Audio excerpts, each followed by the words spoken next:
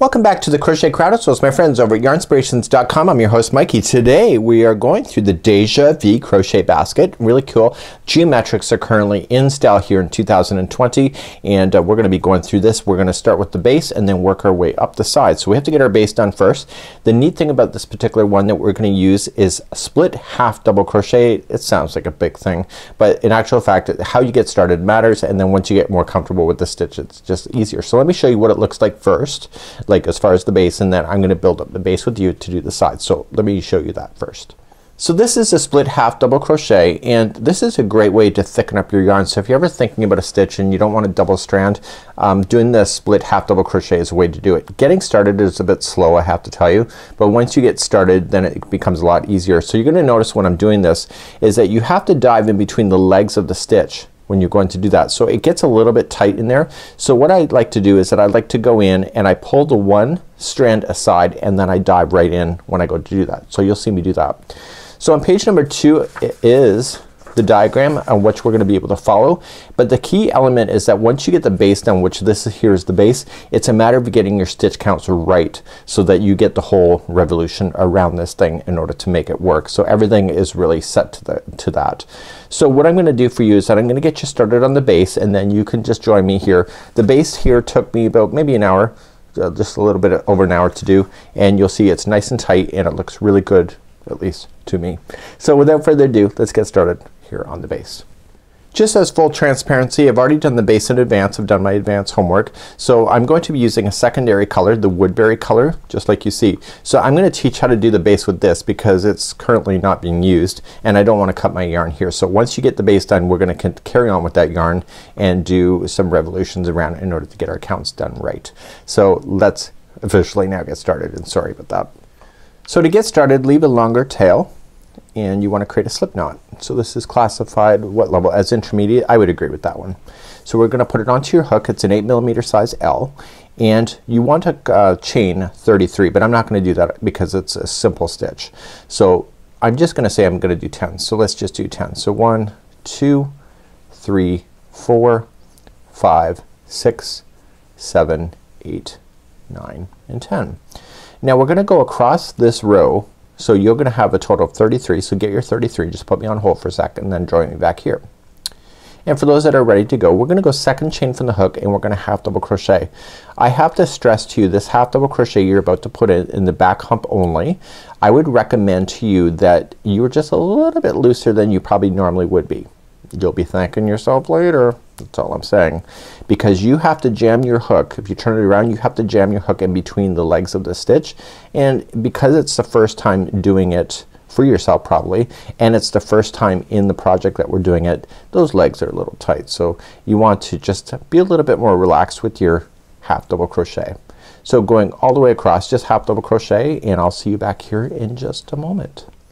So when you get all the way across, and look how relaxed I am.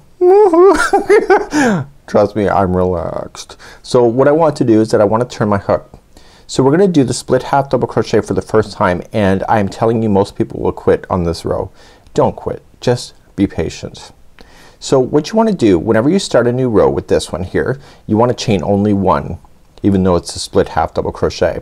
And do you see those two legs right here? That's where we're gonna place. So let's look for the legs right there. See how tight it is in there? Oh my God. It's not always gonna be that tight. It's just because it's the starting for the very first time. So they're in.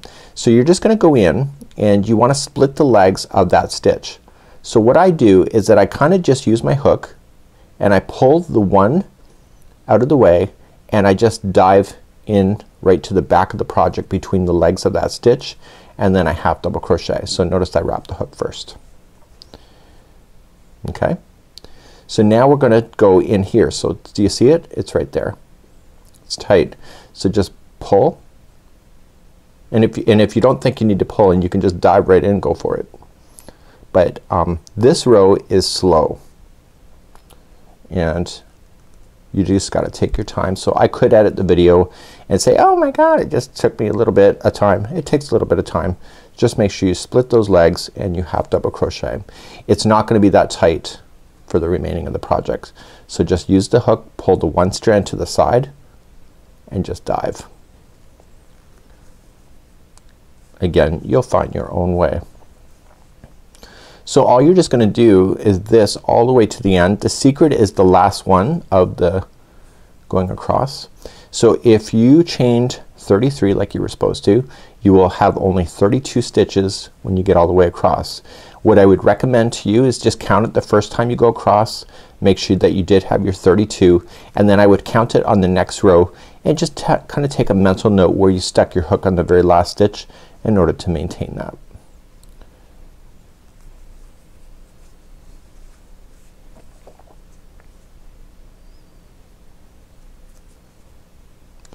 Now when I first did this project, I actually went between the stitches by accident instead of between the legs, which actually looked pretty awesome if you ask me, but it wasn't what the pattern was asking for. So the very last one here, you want to split the last legs. So I chained 10. Do you remember that? So how many stitches should there be? There should be a total of 9. So let's see if I'm right. So the last one always looks a little bit off, but it's not. So let's see if there's 9. So 1, 2, 3, 4, 5, 6, 7, 8, 9. So then I have the right number of stitches. So when you start the next row, you're gonna turn your work and only chain 1. Now you will notice, see how the legs are a lot bigger? They're a lot bigger than it was before, right? So the first one here, you gotta split the legs. Okay, so split it. So wrap the hook and split and just work your way across.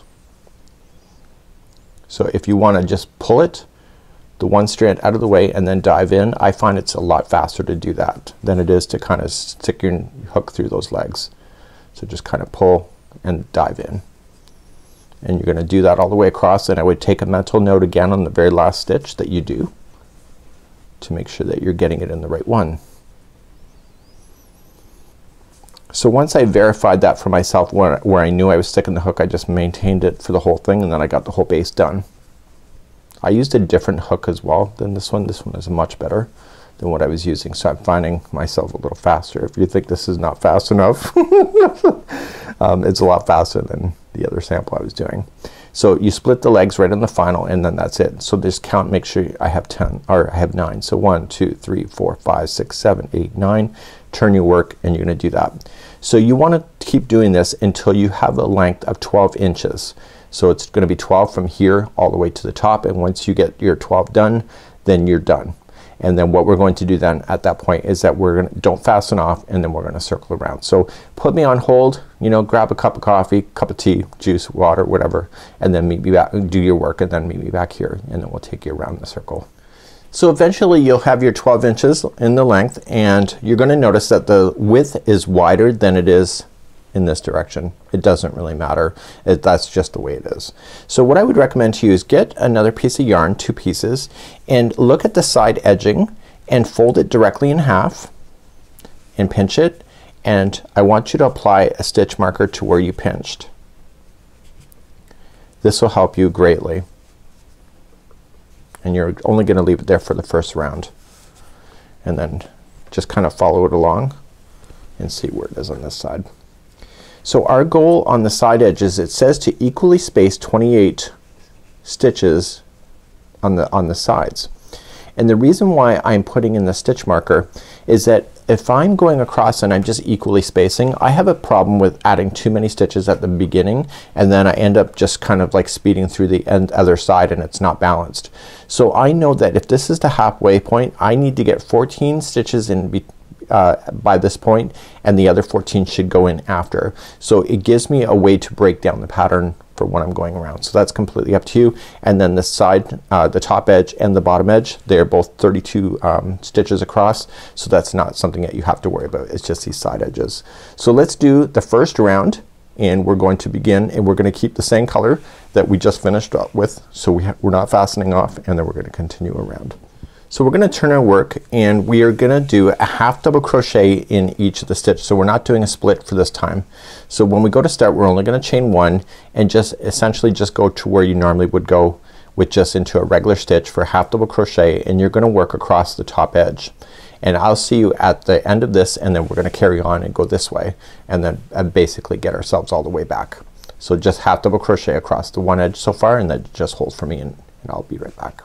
So now I've just come all the way across, so that I did verify that there is 32 half double crochets going across, And now we're gonna go down the first edge. So remember what I said, by the time we get to the stitch marker there needs to be a total of 14 half double crochets. So we have to squeeze that in.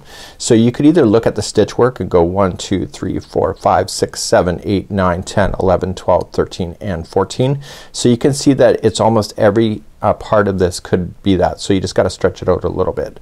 So you're not gonna add anything to the corners. You're just gonna immediately just jump down the side and just start adding them in. So you're gonna want to count. So 1 and then 2 3 4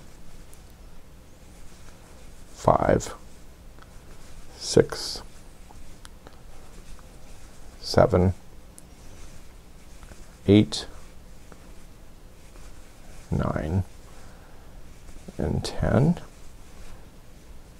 and then 11 12 13 and 14. So 14 takes me there. I'm just gonna jump over and do the other 14, so that will give me 28. So I'm just gonna jump over it. So 1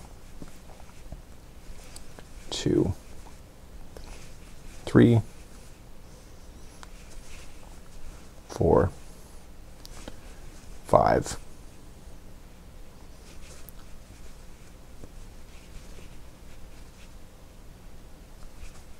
6 7 8 9 10 11 12 13 and 14 takes me right there.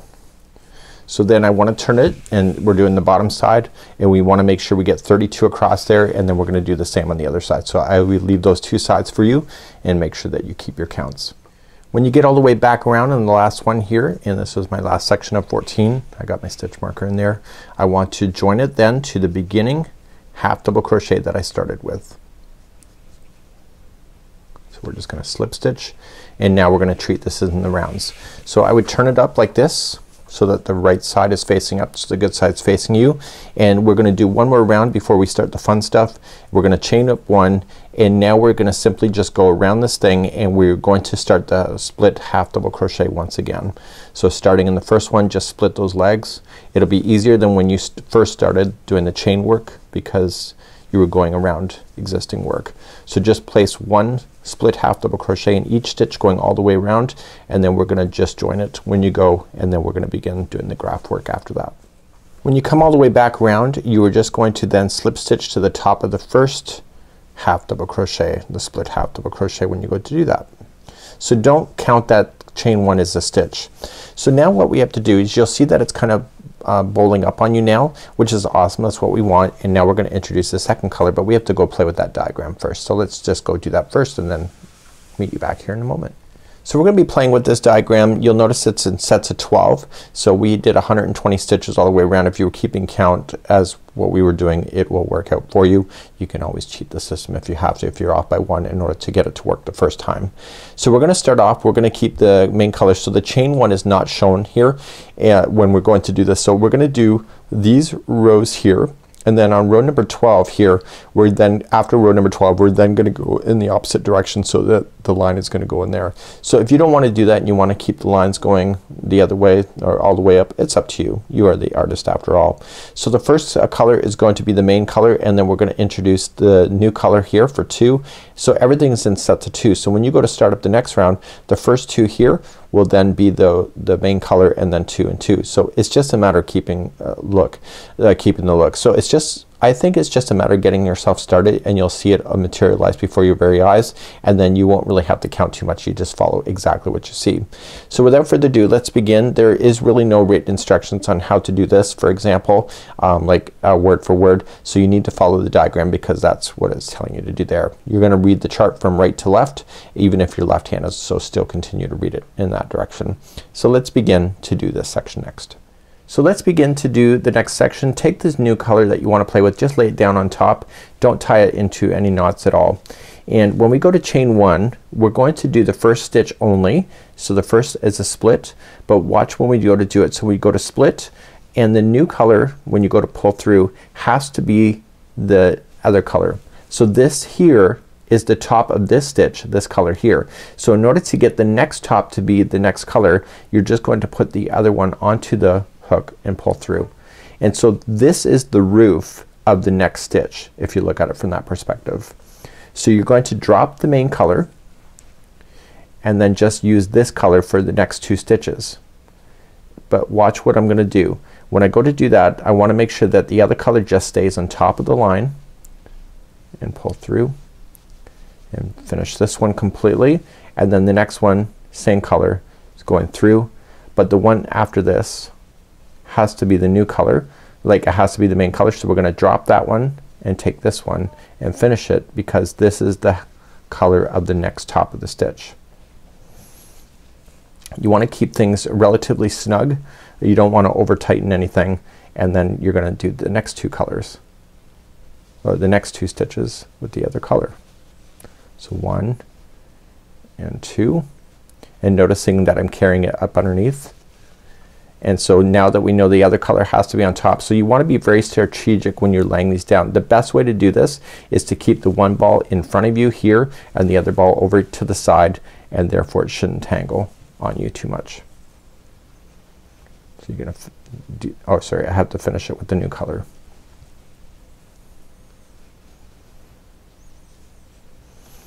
So it's a matter of just getting the rhythm. I haven't done this kind of stitch in a while, so it's just a matter of getting used to it. So the next 2 are this red. Make sure that you are pulling on these to make the stitches look even. And so the top of the house has to be white for the next stitch. So just grabbing the white, and you're gonna go all the way around in the same manner. So what I'll do is I'll do that, and then I'll meet you back here in just a moment. I'm making it look more difficult than it probably is. It's a matter of just getting used to it, and it's a matter of just closing my mouth and just concentrating as well. So it should look like groups of 2, just like that. When you get all the way back around, you're gonna want to slip stitch it to the end. So I got the last one in. So the white happens to be the last one of this particular round and the first one of this. So you're just gonna slip stitch to the first half double crochet. You're going to notice also on the inside you can see the colors are carrying, but on the outside it looks pretty perfect. And so now you're gonna begin another round. So continuing along, so white is gonna be the first 2 colors, so you're gonna chain up 1 first, and you were just going to split the first one. So the white is 1, and then you're gonna go into the next one, which happens to be red, and you're gonna split that, and that's the second one, and then the next 2. So you're gonna drop, and the next 2 will be red.